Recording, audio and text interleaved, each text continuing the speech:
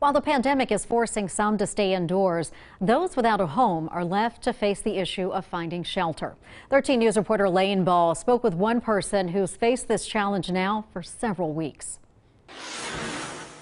Boyd County, Kentucky's only available emergency shelter has limited space for the homeless. When I got here, there was an overflow of residents that we had, and it was not within code.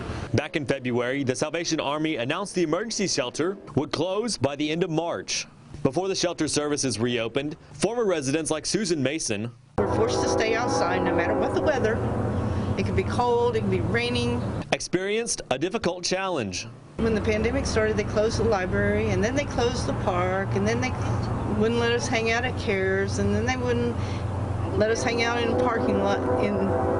Everywhere we went, they just ran us off. The Salvation Army currently operates one of the only emergency shelters in the area. The new limitations brought on by the pandemic are posing a challenge to the homeless community.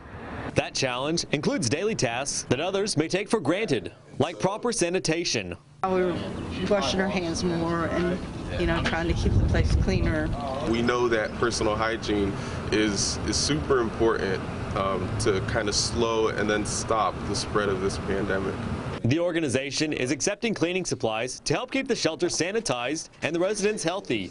In Ashland, Lane Ball, 13 News, working for you.